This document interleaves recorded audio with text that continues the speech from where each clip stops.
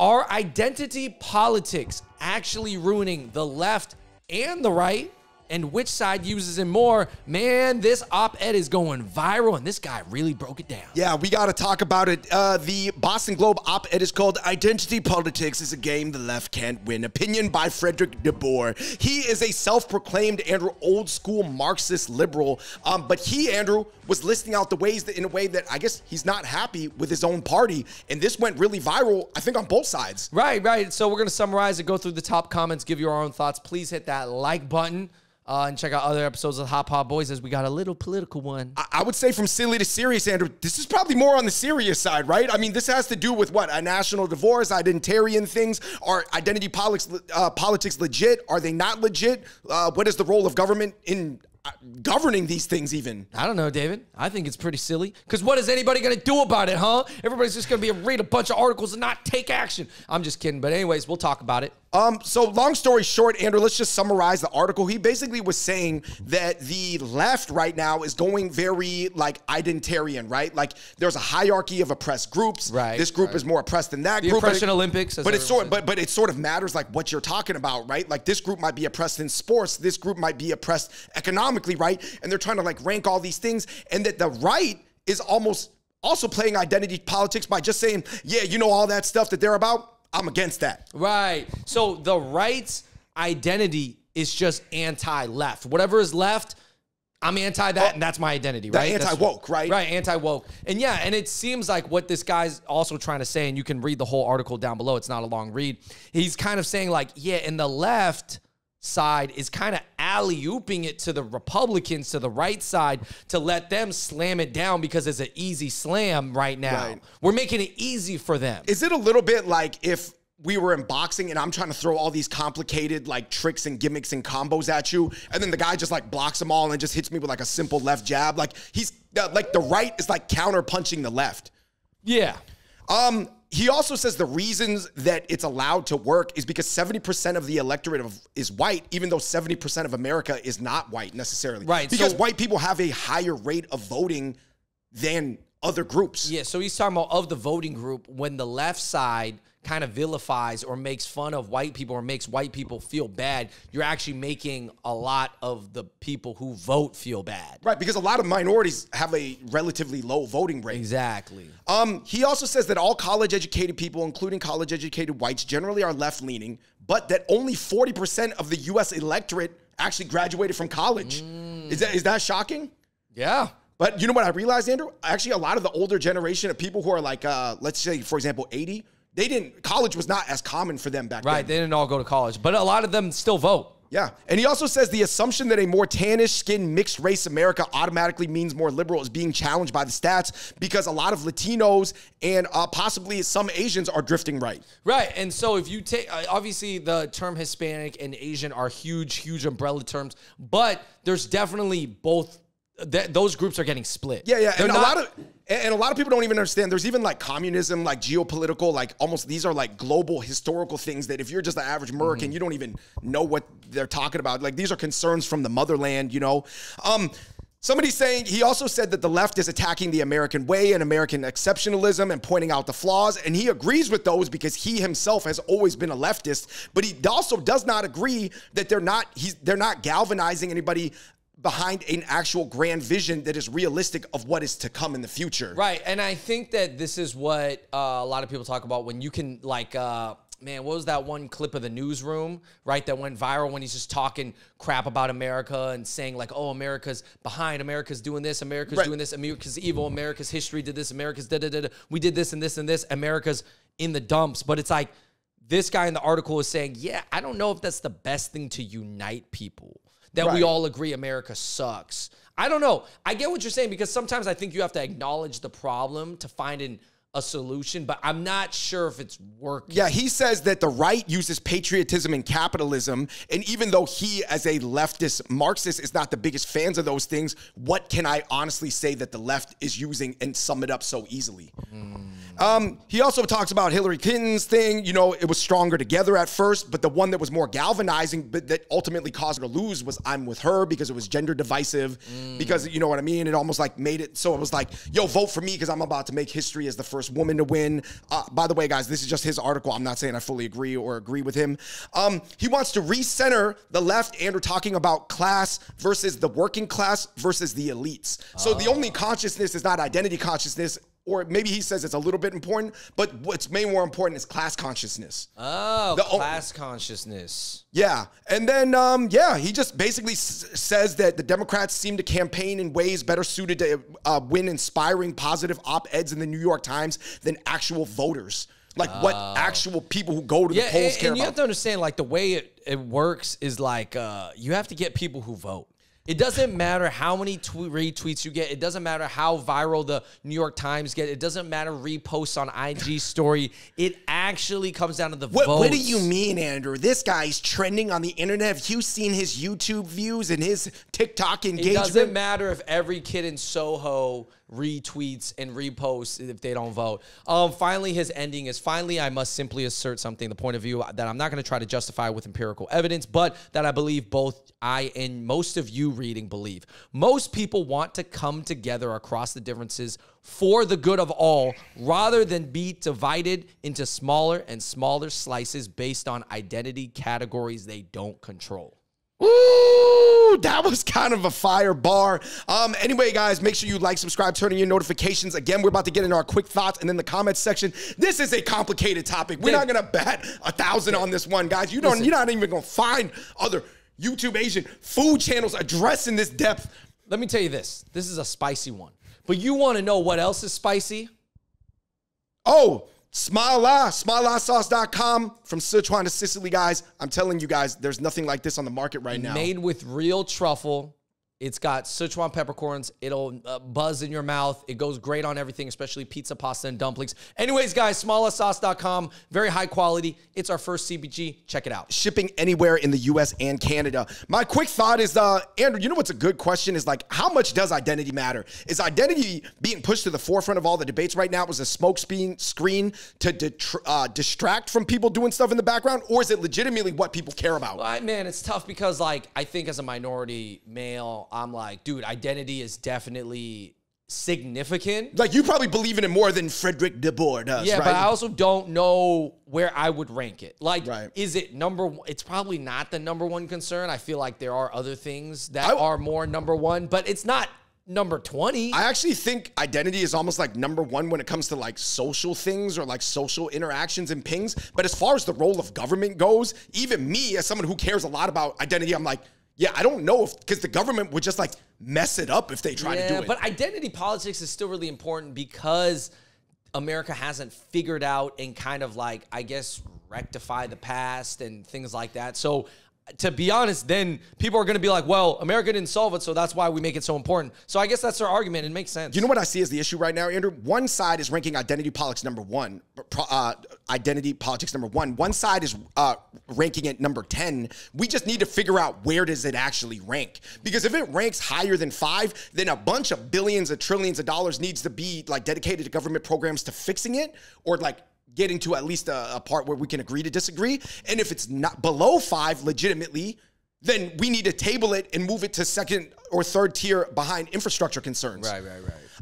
Andrew, another part, a quick thought is that don't you feel like in both parties, the bulk distribution, or maybe just in a macro sense, the bulk distribution of the electorate is being pulled by the bookends on the curve?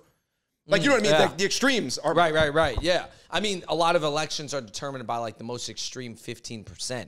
It's not really what most people want, but it's just what the people who all are going to go out to the polls and vote for. But do you blame the bookends for being these fiery, charismatic, like, hucksters, or whether they believe it or not? Or do you blame the bulk distribution for probably just being on Netflix, being consumeristic, and, like, being like, I don't know, you guys pull me... entertain me and I'll just vote for one of you guys. Perhaps you get the democracy that you deserve. Yeah. Of course, I will acknowledge absolutely there's inequities. There's inequities in different ways and different things. And like, I just don't know how we're going to fix them or how we need to address them. Or is it about setting the place as equal as we can now and then addressing those things with like other complementary programs later? I just don't know, man. I feel like everybody wishes they could hit a button and fix everything at one time, Andrew, but that's just not how it works because there's like priorities, right? Yeah, I mean, I think a lot of my feeling is like the clock is broken. right? Now, you can fix the time and move the little hands to the right time, but if the clock gears are ultimately broken, the time is going to be off eventually anyways. So you need to fix the clock, but are we still disagreeing on what the clock is? Right. And how to fix it? We I guess probably are. That's the next... Let's get into the comment section, guys. Like we said, this topic is very, very complicated. You guys let me know what you guys think in the comment section below, and please be civil. We're just here to have like a good discussion about it.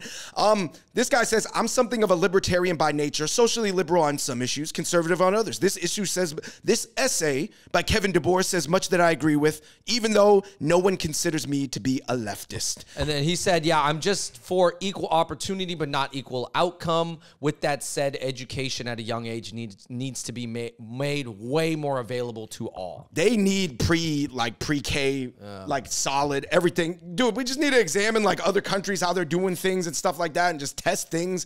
This guy said the left is so deeply invested in identity politics. Good luck putting that toothpaste back in the toothpaste. That's funny. The toothpaste tube, carbon pollution, highway design, healthcare, education, tax policy, whatever issue it is, the left will find racism as the root cause. Someone else said, listen, I spend a lot of time in leftist spaces online, and there does seem to be some fatigue on the left when it comes to talking about and stressing identity politics. Perhaps something is shifting right now. Yeah, that is interesting. I do think that, you know, there was a moment in time, and I don't know, it's weird because, you know, the political parties, Andrew, there's these like two gigantic tents, right? And not everybody, even within the tent, like even agrees with each other, right? But what happens is when one of the teams loses, and usually you know how the president, for the most part, like 85% of the time, it's like you get 2 terms. Usually, sometimes it switches off, right? You only get 1 term. But it's almost like the other tent just shifts like left or right to try to win the next election. And that's why everybody in the tent is always unhappy. Right. So I'm saying it's just so goofy, the two system, but then if we, otherwise it's a parliamentary system that's more like Australia, UK, Canada, where there's like 8 parties. Right.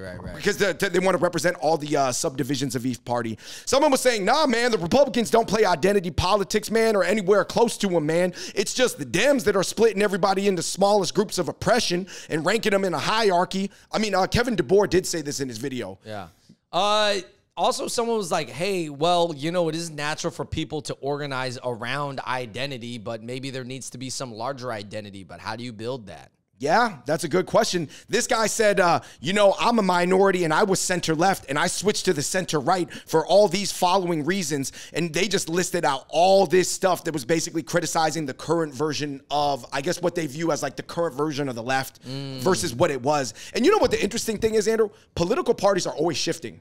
You know what I mean? Like what you were today is not there. Like Mitt Romney, he loses, so the Mitt Romney country club guys are out, you know, and they bring in a new guy, Sarah Palin, you know, more excitable. Right. You're saying like even the Republican or the Democrat of 40 years ago is like not the same as it was today. And sometimes I almost like feel like they just shift to win, not even out of some sense of what they believe in. Right. They literally are just like shifting a product. It's almost like Tim Cook versus Steve Jobs. You know, Steve Jobs believed in just like what Steve Jobs believed in, but Tim Cook, as the CEO of Apple's kind of like, oh, that makes a little bit more money for the shareholders. Let's do that. Let's not change the iPhone for like 10 times.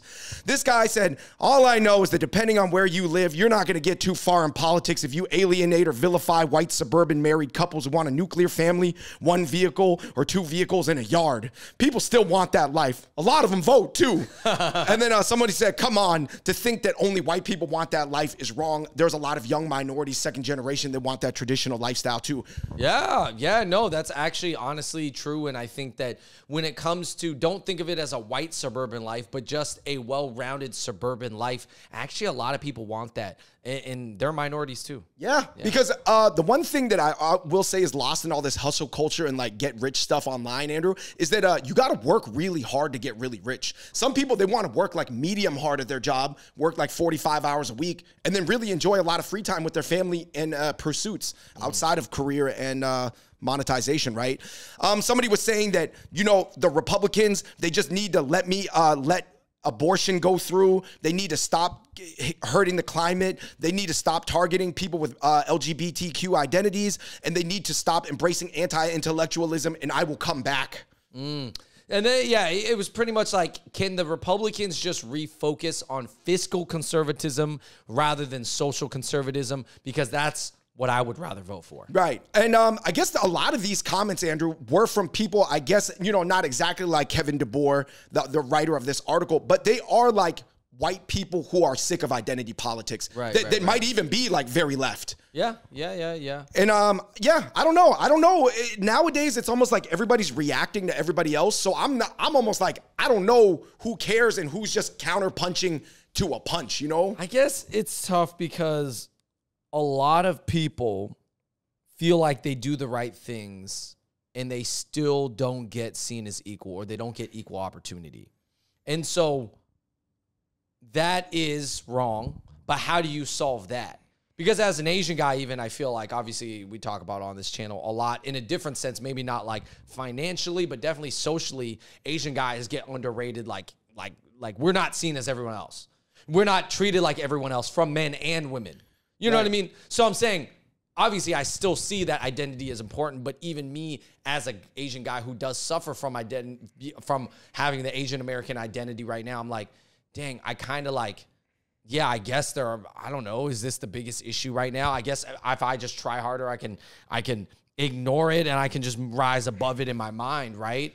Right. But is that asking a lot from people? Or is that what people are asking minority people to do? Yeah, it's a really, really good question. I mean, I think that's why this article went so viral. It's like, I thought it's funny because he's mad at the left for pointing out what's wrong without a unifying vision, but then he's sort of pointing out what was wrong with the left in general. Right. So, yeah, this guy said it all just comes down to sports, guys. As much as we want to say we want to get over identity politics, it seems like identities have become sports teams. And sports are such a powerful force in human society precisely because they harness primal instincts that pulse through our psyche.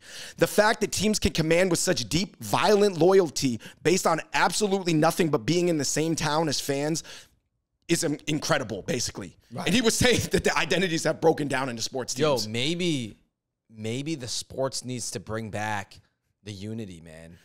These players need to stop signing and get traded everywhere because now it's breaking apart America.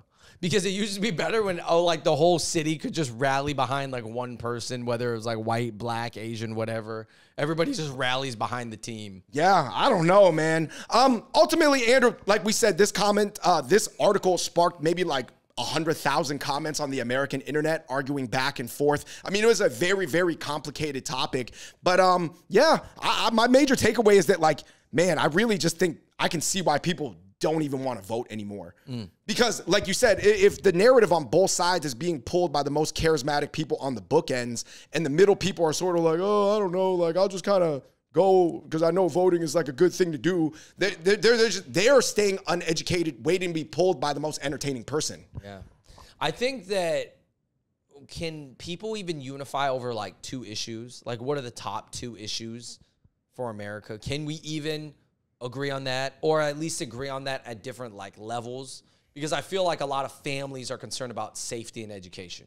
Right, because that's what you would, if you had kids, that's what you would care about, right? Yeah, but then safety, it also, what makes it safe, there's also like drugs, there's the drug trade, there's guns that also could make it less safe for children. There's also like all these other things. Right, policing. And then it's funny because policing and gun like liberation or whatever, gun rights, they're like on opposite ends. Yeah. It's so crazy, but they're related too. So you want more police, but then you want, but you got to deal with the drugs, and then it's like all this. I don't know, man. Yo, this guy, he did point out in the article, I saw this comment that was saying in Michigan, it was really interesting because they were, there was a town that was like mostly like old whites, right? And there was a big influx of immigrants from mostly Muslim countries, right? So they were trying to ban some of the head garb or like the religious symbols like on the buildings. But then, so they disagreed. That was a conservative versus religious issue, right? But then when it came to banning certain books that were pushing like certain identities in the schools, those two sides that were against each other on the signage agreed. So there are some values that lined up. Yeah, so it was like, so which side is who voting for now? You know what I'm saying? I'm saying that it's so like complicated. Right. Yeah, I mean, long story short, guys, I just think that I think that structures like education, safety, you know, law and order, I think they're really important. I also think that government subsidized vocational training is really important for anybody who wants to sign up and actually complete it. And I also think some sort of optional like civil service, military service opt-in that can get you like some extra credits in life without needing to go to war would maybe bring some national unity together. Serve your country domestically, but not go to war. Right. Because that's the big thing. People like the benefits of going to the military. They don't want to go to war for something that they don't understand. Right. Yeah. Oh, you guys let us know in the comments down below. What do you think are the main issues that people need to unite around? Can we ever get to a point where it's like we are all different, but we're together on this? Is there anything that America can actually be together on? Yeah. Let us know what you guys think in the comment section below. Keep it civil. Until next time, with the Hot Pot Boys. We out. Peace.